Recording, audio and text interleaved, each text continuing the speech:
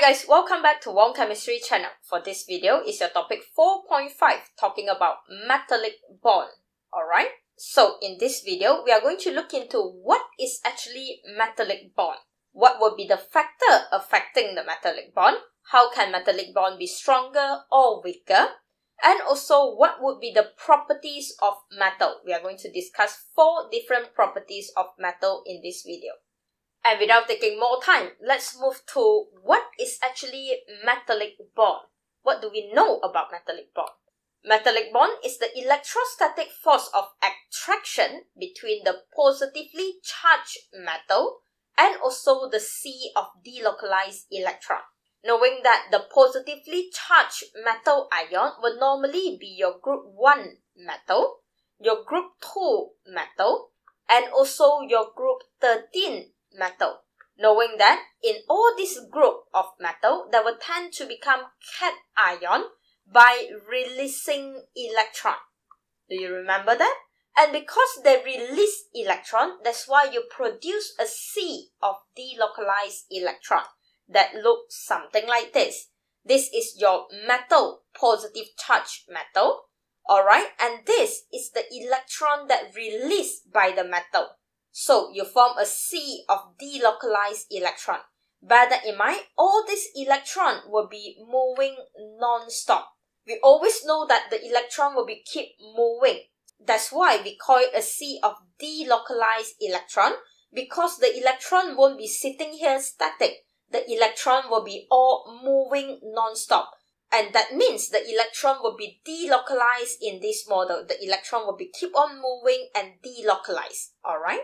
And bear that in mind, the number of electron that you have over here, the number of electron that you produce, will be 100% depends on the cation that you produce.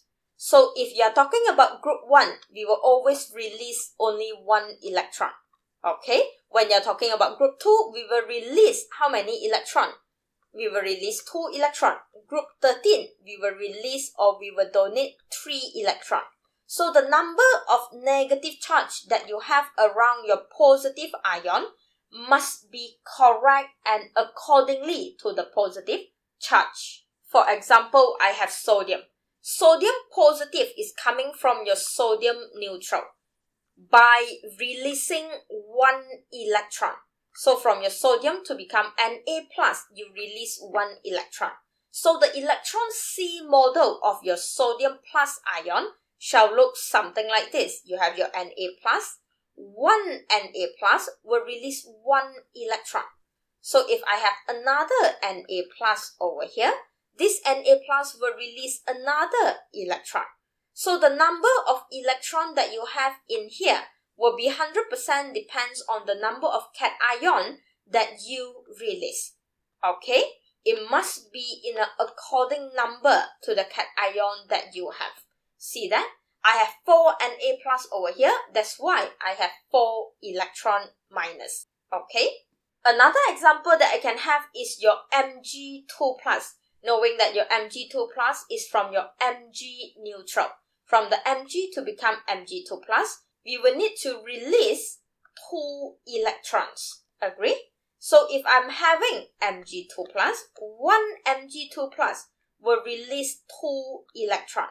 If I have another Mg2+ over here, this Mg2+ will also release another 2 electrons. So I hope you can see what I mean over here.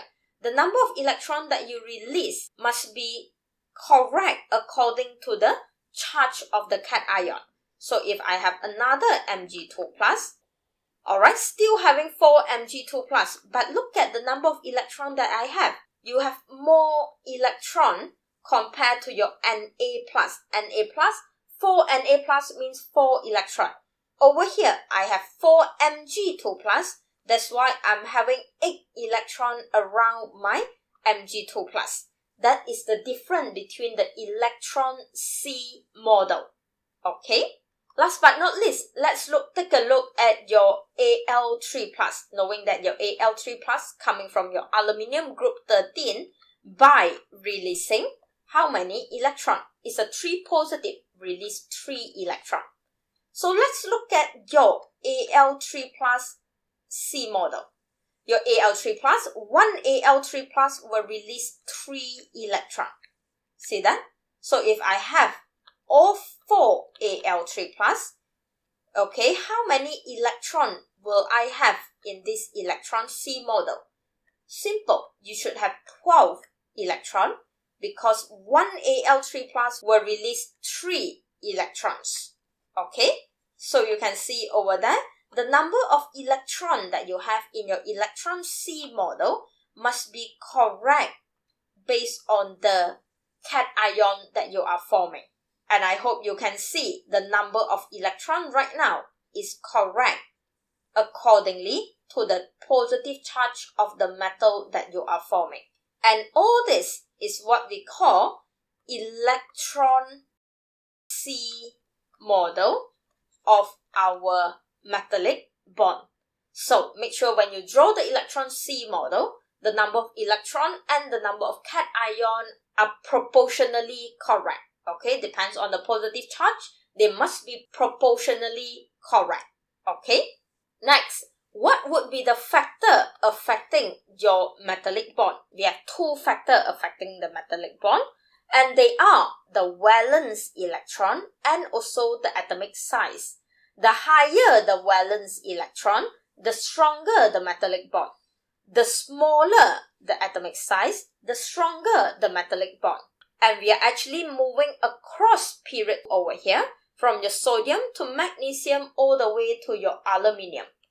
Okay, and you can see that when you are moving across a period, the atomic size decrease.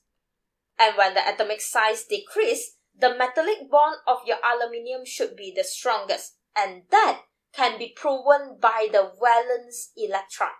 Looking at your aluminium, the valence electron is 3. You have 3 valence electrons, and you can prove that in the Electron C model.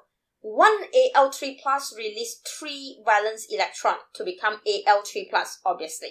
And when you look at the Electron C model of aluminium 3 plus and also your sodium over here, guys, compare these 2 Electron C model. Which one do you think that having a stronger metallic bond? Obviously, your Al over here will have a stronger metallic bond because you have more electron in there. Can you see that? You have stronger metallic bond because you have more valence electron. Okay, so this will have the strongest metallic bond compared to your sodium over here will have the weakest metallic bond because of the atomic size and also the valence electron. Simple. So only 2 factors. The smaller the atomic size, the stronger the metallic bond. The higher the valence electron, the stronger the metallic bond. So the more valence electron you have, the stronger the metallic bond that you can form. Simple. We are going to look at 4 different properties of metal: malleability, ductile, electrical conductivity, and thermal conductivity. So we are going to look at each and every one of them. So the first one, malleable. So why the metal have the ability to press into different shape? For example, your gold. Why your gold can be necklace? Alright, you have your gold in the shape of necklace, in necklace form. Why your gold can change into ring? Why your gold can be in the form of pendant?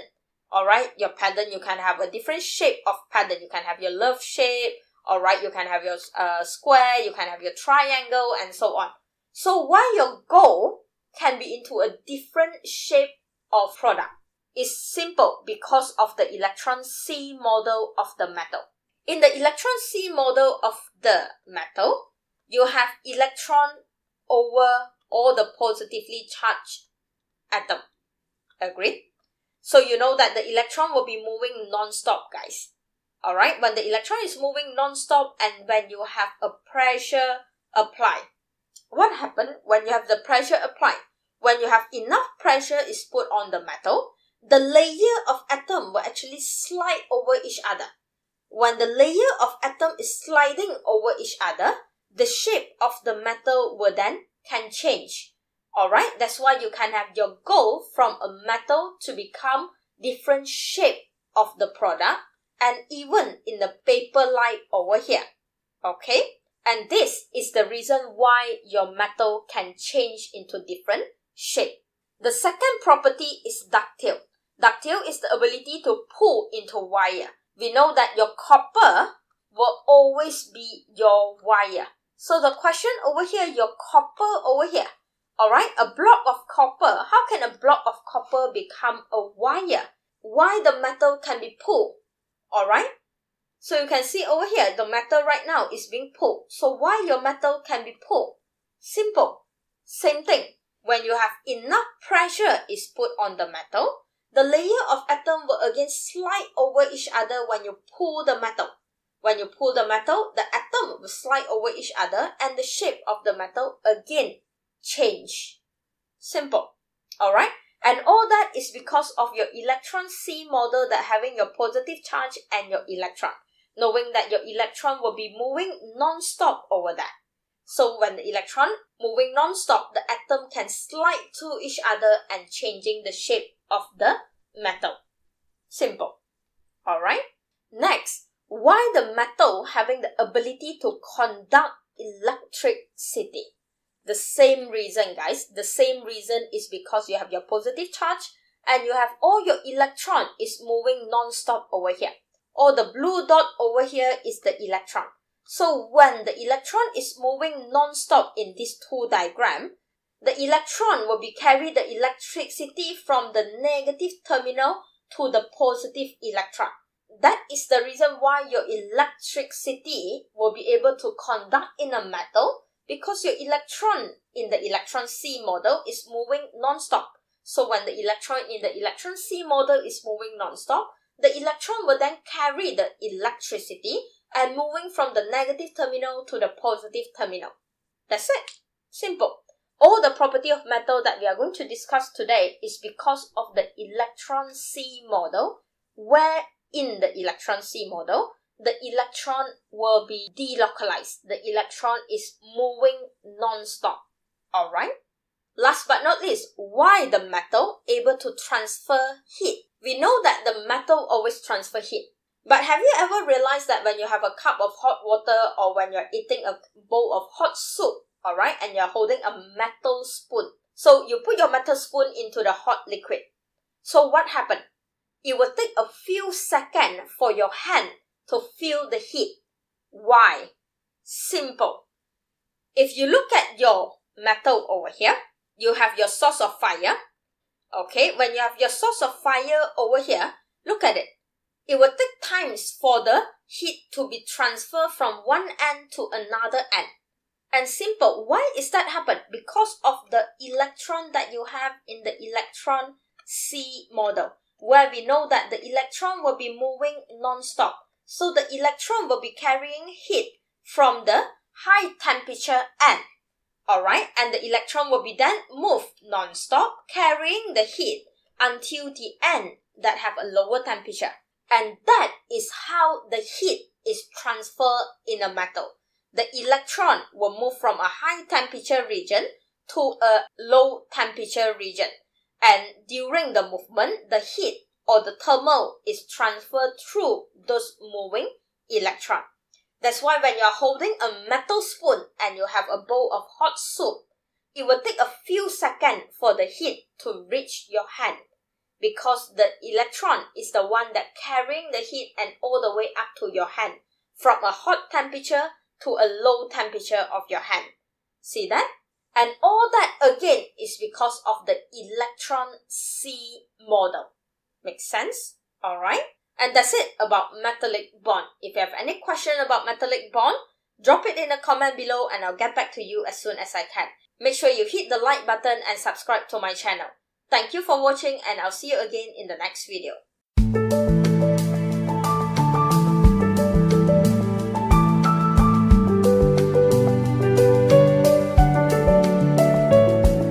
TunePocket.com